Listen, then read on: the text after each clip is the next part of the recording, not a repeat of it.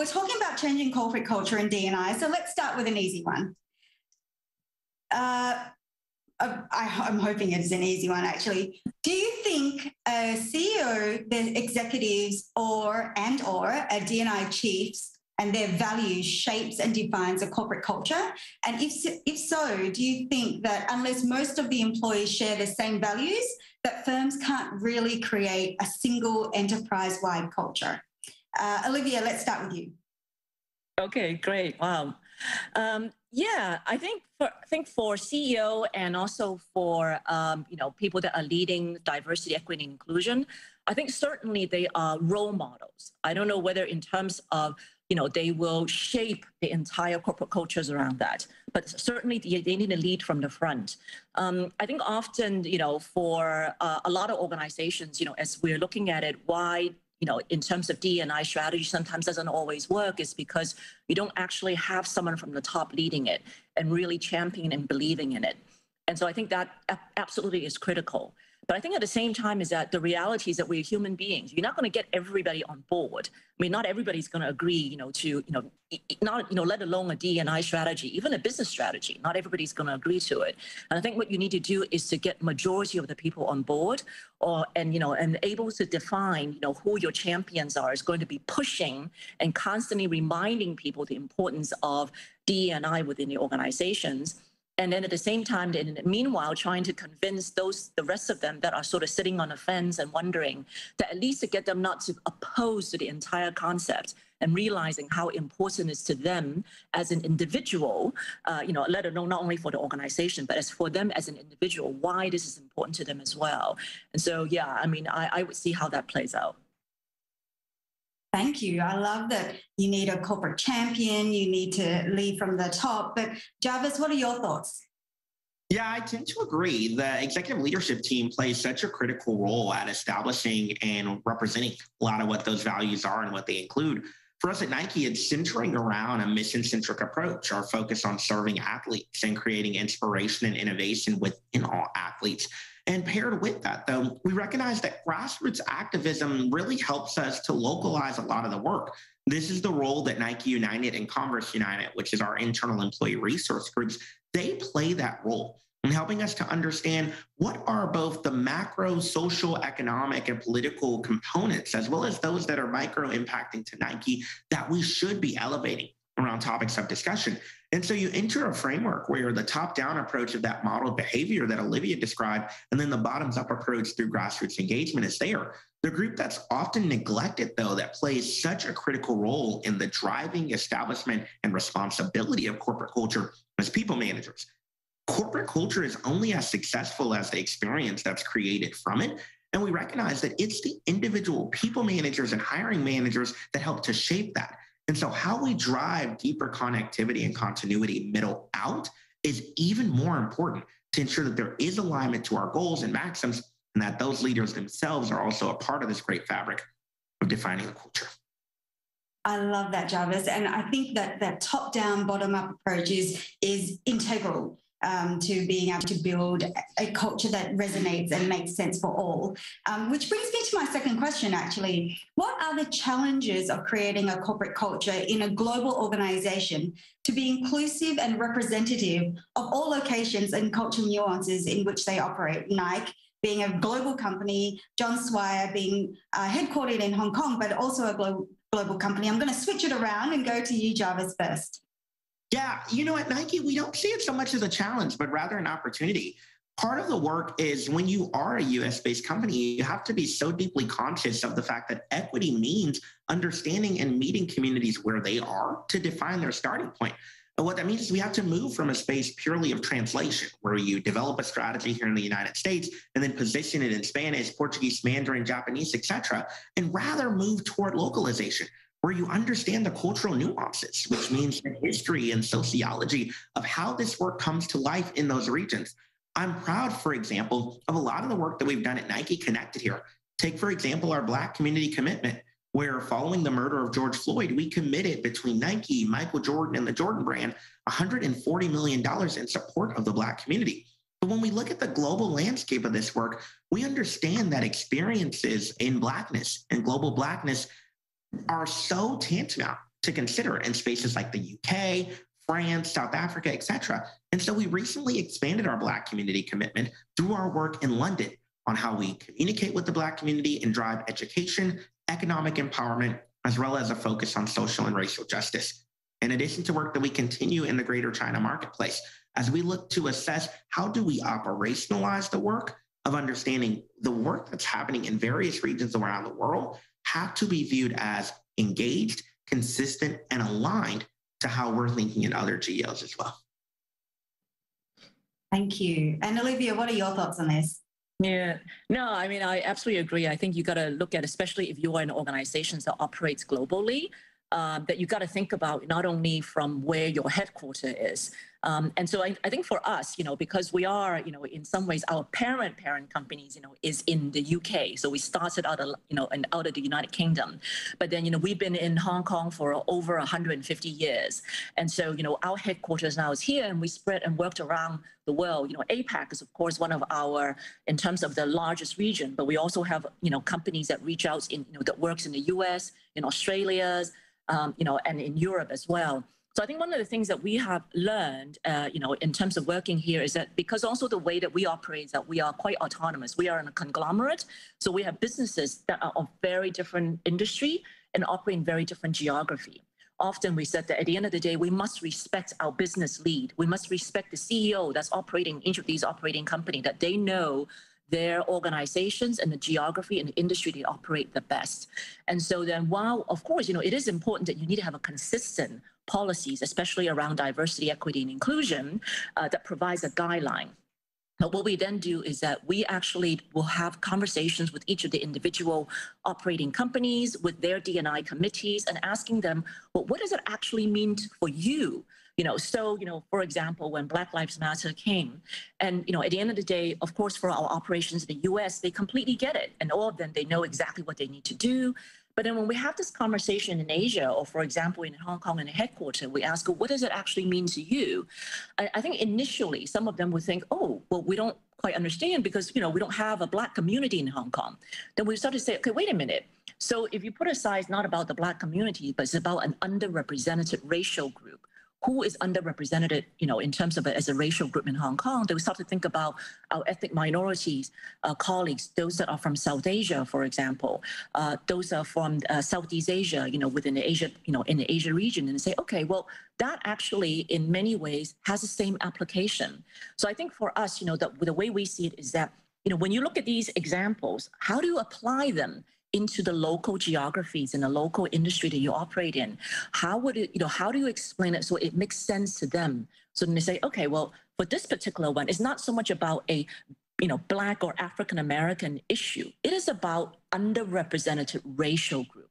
And what is the underrepresented racial group for us here, and what it is that we need to do about it? So, I think in that sense, it's really always asking those questions and thinking about applications. Yeah, I got it. Yeah, Olivia. Sorry, go ahead, Jarvis.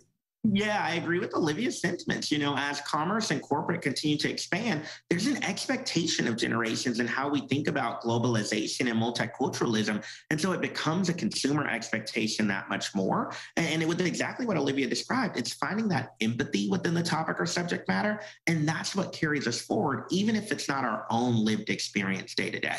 And we found that to be truly helpful on developing truly global strategies. I love that. And you've both touched on Black Lives Matter, George Floyd. Let me just turn our attention to this moment in time, this moment of social justice. Do you think the business case for change is still relevant or needed, or should we just all get on with it? Either one of you. Well, I mean, maybe I can start with where I suppose Alisha and I are both closer to home is, say, in Hong Kong, for example. We are in the midst of the fifth wave of the virus. And so, while everybody else around the world seems to be opening up, we are now actually shutting down. And so, in some ways, if you think about it, well, companies, they are thinking about survival. What is it about social justice? But if you really think about it, it is about social justice. Why? Because who's going to be impacted the most are those that actually least can afford to be impacted. For those that are, for women that are single mothers, for women that are actually working, 3 part-time jobs to raise a family, for the elderly that has nobody that's to look after them, because, either their children are actually, working somewhere else, or they're also working, or for lower income families. For those that in Hong Kong, we call living in subdivided flats, where you have, 15 people living in a 200 square feet place, And so, these are the kind of things that, at the end of the day, you realize that, well, actually, it means even more today, because the question is that, well, what it is that we're going to do about it? Why would, whenever disaster like this, whether it's man-made or natural, why it is always those that are the least can afford to be impacted are the one that's most affected? How is it not possible that for an organization to look at these and say, well, social justice, absolutely, is a critical thing for an organization to look at, because why? We are in this community. We are actually, some of us, many of the big MNC working in the community, we are the biggest employer. We have a responsibilities. So, I would actually argue that, in times like this, it is even more important that organizations actually really look at what is their responsibilities to the community.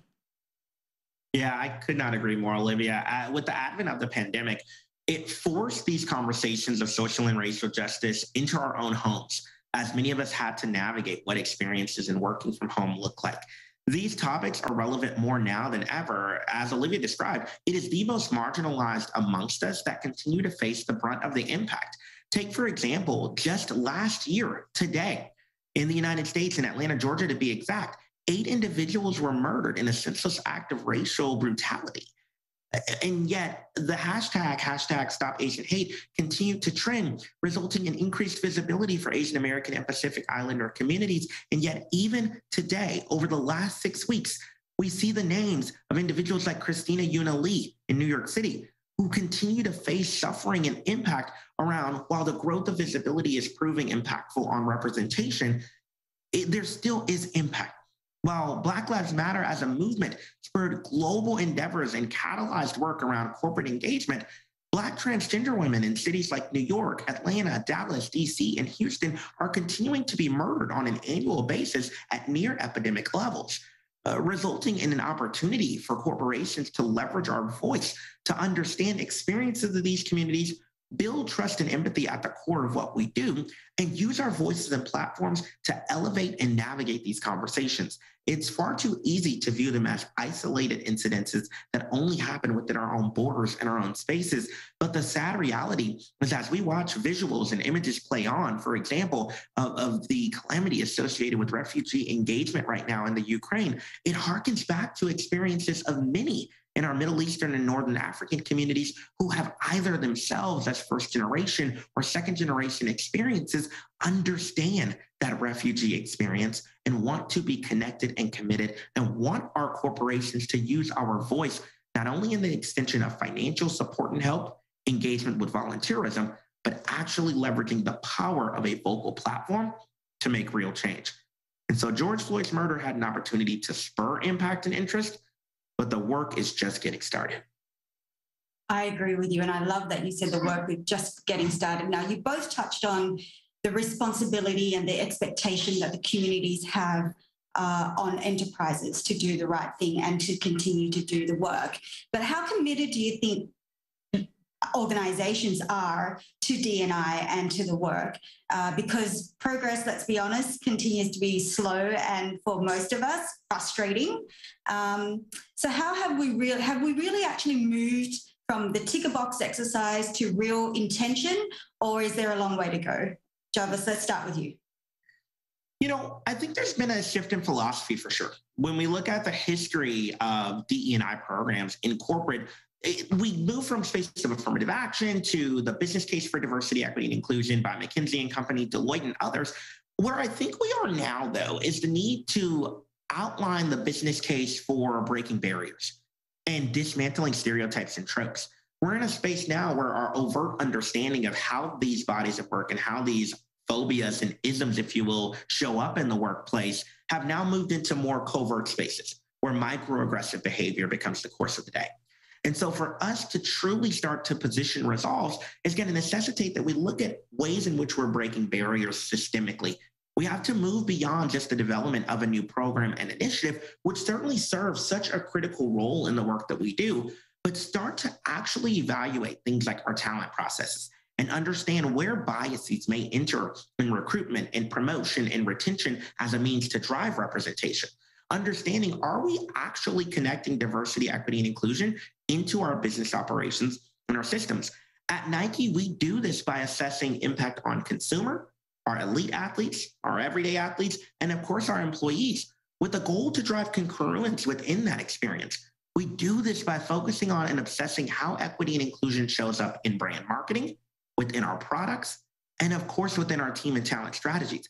By navigating this deeply matrixed approach, though, we're able to outline and understand not only is there a business case for breaking barriers, but by creating an opening for entryway of sport for all people, we can have a reverberating impact to how this is consumed by our employees, who are indeed our consumers, by our consumers, many of whom desire to be our employees. It's great to hear what Jarvis is saying, because clearly this is a journey, and he talked about starting from philosophies and now moving on to the people and to the customers. I think for many of us in Asia, D&I is a relatively newer topic. I suppose the good thing is that we have a lot of examples to look for, right? We've seen what's happening in the US, in large MNC, like large companies like Nike. We see it, in the UK's, at the big, like the McKinsey and the Deloitte's been doing a lot of these type of studies. So I think it's great. So I think from our perspective at the end is that, of course we want to run, but we have to realize that, you need to learn how to walk before you can run.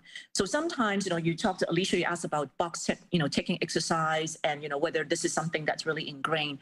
I would say that at the end of the day, yes, you need that, as we said, you need the role models, the senior leaders to believe in this. But sometimes, box checking exercise is not all bad, because that's kind of how it gets started. Because at least, it's almost like a checklist. You force people to say, well, this is an action plan.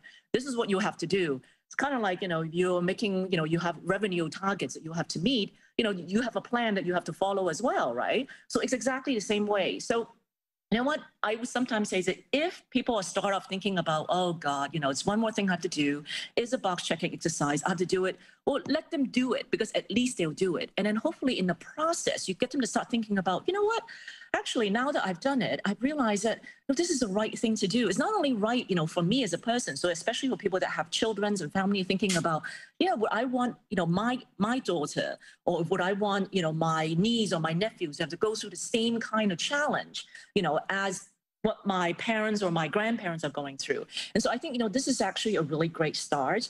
And so, at the end of the day, but I suppose a good thing is that in Asia, because we have sort of, now really starting to really get into it, we can also learn a lot, from the example, from what we have seen in other companies, that are much more advanced, and say, okay, what are the lessons that, that we can learn from them? Can we then maybe take a shortcut? Can we then do it in a way that, maybe that we don't make the same mistake, so that we can actually move faster? So maybe instead of, instead of they're running a triple marathon, can we complete it in 2 marathons? So, only 84 kilometers, not 40, not 120, that kind of thing. So I think, absolutely. I mean, it is there. We have to believe that, it's happening, and we'll take any win that we can get, when it comes to pushing this forward. Yeah. And as we wrap up this conversation, and thank you so much, I'm taking mental notes of what both of you have said. As we wrap up today's conversation, I'd like to leave the audience with some tangible steps. What are some quick fire things that they could do to start this journey, as both of you have been on it for quite some time? What is one thing you could leave the audience with? Well, if I can start, is that I would say, start with yourself. I mean, please, look in the mirror every day and ask, what it is that what can I do to make a difference, and what it is that I have done that, I really shouldn't have. And then it's okay, don't beat yourself too much for it, but then do something about it and make a change. Yes, definitely start with yourself. Yeah, for me, one of the experiences that has been a shared reality for us all is the heightened need to focus on mental health awareness.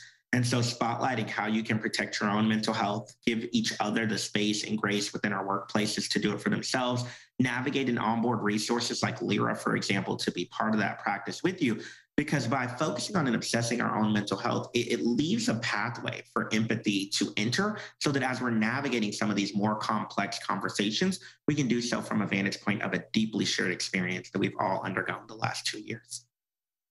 Well, Olivia and Jarvis, thank you so much for your time. I think the message is loud and clear. Start at home, start with yourself. We all are empowered to do the work and make change. Thank you so much for your time today, and what a wonderful discussion. Thank you everyone for joining us.